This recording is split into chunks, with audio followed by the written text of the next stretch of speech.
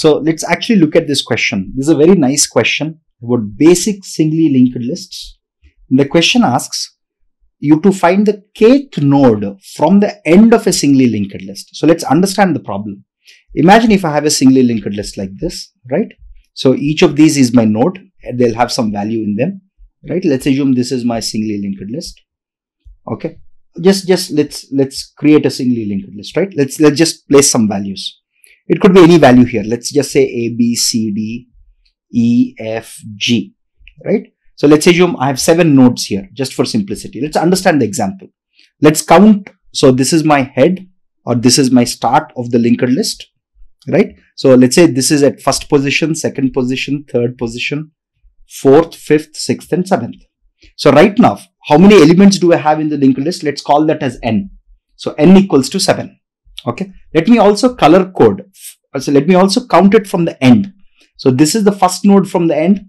This is the second node from the end, third node from the end, fourth, fifth, sixth, and seventh, right? So imagine if, so what is being asked here? Find the kth node from the end of a singly linked list. Let's assume just for simplicity that k equals to 3. So it's asking us to find the third node from the end, which means it's asking us to find this node. Because look at this counts. I'm going in the reverse order, right? This is the third node from the end. And that's what it's asking. It's asking us to find the kth node from the end. Okay, I hope this example is clear. So if k equals to 3 for this linked list, that node value will be E, right? Imagine if k was equal to 5, then what happens? The fifth node from the end, and that will be node C, right? And also remember, kth node, suppose if I know the number of nodes, if I know the number of nodes is 7, then the third node from the end, look at this. What is third node from the end? So if I know n, right, it is going to be n minus k plus 1th node from the beginning, right? Kth node from the end is nothing but k minus 1 plus 1th node from the beginning. Look at this. Here n equals to 5, n equals to 7, k equals to 3. So 7 minus 3 plus 1 equals to 5th. So the third node from the end here is nothing but the 5th node from the beginning. Similarly, if k equals to 5, if I want the 5th node from the end, what does it mean from the starting? It is again 7 minus 5 plus 1, which is equal to 2. So the 5th node from the end is same as second node from the beginning, right? It's same as the second node from the beginning. Sorry, did I mess up somewhere? 7 minus 5 is 2 plus 1 is 3. Sorry, this has to be 3, not 2. 7 minus 5 plus 1, right? So it has to be the third node, not the second node. And hence the value will be C and not B. I'm sorry. I just messed up the math here, right? And this is correct. N minus k plus 1th node from the beginning. So the key observation here is, if you know n, first of all, if you know n, then kth node from end, kth from end is same as n minus k plus 1th node from beginning. This is a key observation that we will use to build a simple algorithm for this. Okay. So now, given this fact, how do you solve this? Let's write our first version, right? So let's write the first pseudocode. We always write our code with pseudocode first, so that we have a good understanding, and then we'll go to the proper code. Okay. So let's go step by step. First step is I have to compute n. Okay. Find n, which is the number of find n. Okay. How do I find n? I'll start with the start node. How do I find this? It's very simple.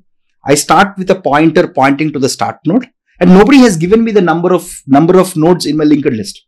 My input, when somebody gives me a singly linked list, the input is going to be a pointer or a reference to the first node. That's all they'll give me, right? They'll give me a pointer or a reference to the first node. That's all. They don't tell me how many nodes I have in the singly linked list. So now to find it out, what do? I initialize a pointer p to the start, and then I keep traversing this. I simply traverse this one by one till the time I reach a node, and I'll keep a counter. Obviously, I'll keep a counter that will start with 1, and I'll keep going on till the time I find a node whose next pointer points to null, right? So that's how I can find n. So I can find n with one traversal of the singly linked list. And how much time does it take? If the singly linked list has n nodes, this takes order of n time, because this is a simple for loop, right? Okay, that's step 1. Step 2, once I've done that, Okay, I will just compute. I'll just compute a variable called x, which is, because what is my input? The input will be the start and the value of k. Okay, then I'll say x equals to n minus k plus 1. Right? Now, if this value, this is important, if this value is 0 or less than 0, okay, look at this. If I have only 7 elements, and if somebody asks me to find the 8th element from the end, that's of course like meaningless, right? So first I check whether this is greater than equal to 1 or not. Okay, only then. So this check has to be performed. This is like a sanity check to ensure that they have not given you a value of k that is larger than n. Okay, if they give you, then you should raise an alarm and say there is an error in your input value k. Once you do that, then you basically again traverse the linked list again from start to end, from start to end till the time you reach xth node. Right? You can always do that, right? Again, you create a pointer, you keep a counter. Once at this very beginning, you'll give it a value of 1. Then you'll keep incrementing that value till the time you reach the xth node. And x is nothing but n minus k plus 1. Right? Here again, look at this. This is order of 1, obviously, because this is just a simple mathematical calculation and a simple logical check. Now, this will require one more traversal. Let's assume k equals to 1. Let's assume, what is the worst case? K equals to 1. In such a case, I have to traverse the whole list again in this case. Right? So when I traverse the whole list, the worst case time complexity of this step is going to be order of n. Because I start with the first node, I'll have to keep traversing till the time I get n minus k plus 1th node. If k equals to 1, this whole thing x becomes n. So I might have to traverse the whole linked list again. Right? So what is the total time complexity of this? The total time complexity is order of n itself.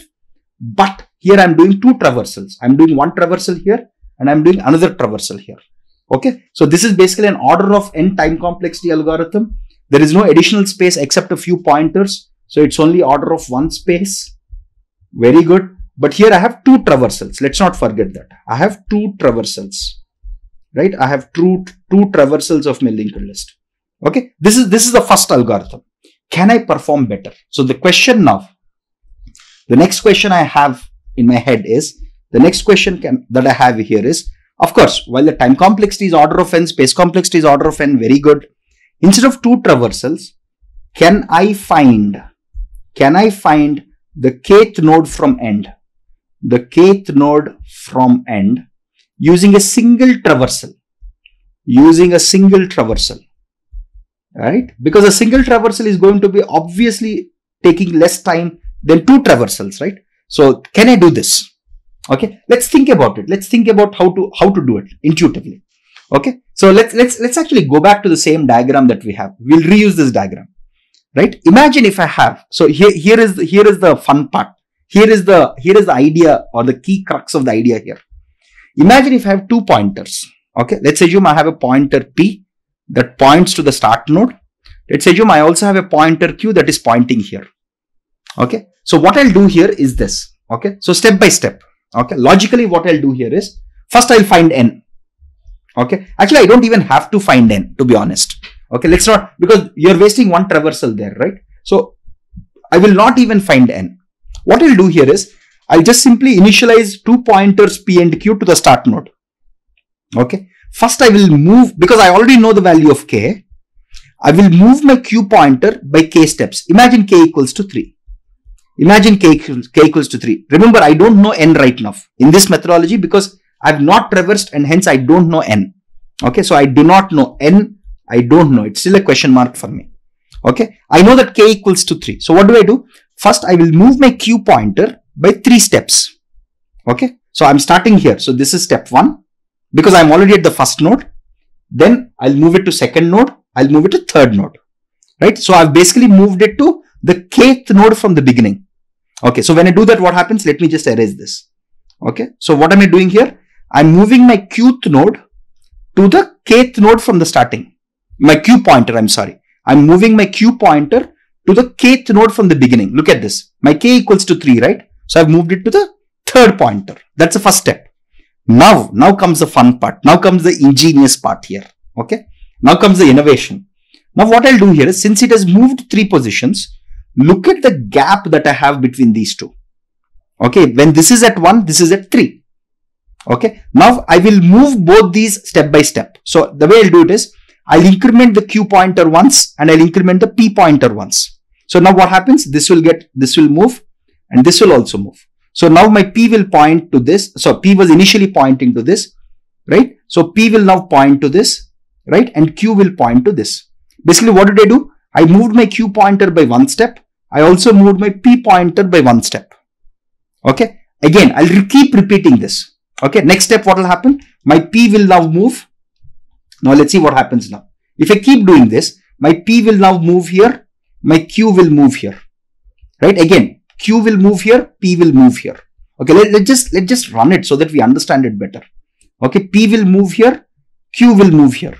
If you notice, there is always this gap between P and Q.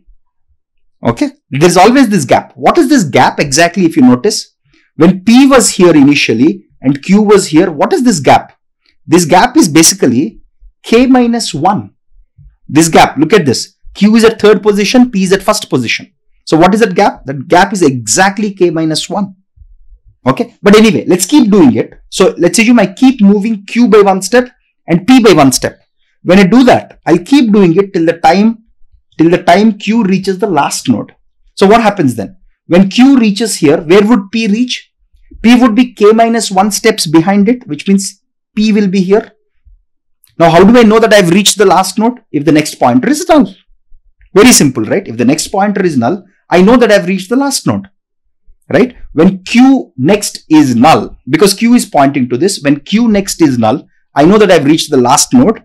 And when this happens, my P will reach the kth node from the end. Because look at this. Where is my Q now? My Q is at nth node. My Q is at nth node from the beginning, right? My Q is at nth node from the beginning. Okay. So, and I know that my P pointer is K minus 1 steps behind it. Okay. So where is my K? Where is my P pointer? It is at n minus K plus 1 from the beginning. And this is what we wanted earlier also. Even in version 1, even in the first solution that we had 2 traversals, right? At the end of it, because n minus K minus 1 is nothing but n minus K plus 1. So in this approach, I have literally done only one traversal of my, I've only done one traversal. I've not done 2 traversals and still I'm doing very good. Okay. So let's write the simple pseudocode for it step by step. Step 1. Okay. Initialize 2 pointers P and Q pointing to the start. Okay. Step 2. Move Q to, not by, move Q to kth node from beginning. To kth node from beginning. From begin. Okay. From the beginning. Okay. Once you do that, now move P and Q nodes step by step in tandem, step by step. In tandem basically means once you move it, you move the other thing also. That's what in tandem basically means in English, right? You move them step by step in tandem till Q reaches the last node. Once this reaches the last node, automatically P reaches the n minus K plus 1th node from begin, which is same as kth node from end, That's it. Whatever P is pointing to, you return that value. Okay. And in this whole exercise, I have done, again, the time complexity of this. Look at this. To move this, I would take order of K time, right? Now to do all of this, again, I would take order of n time.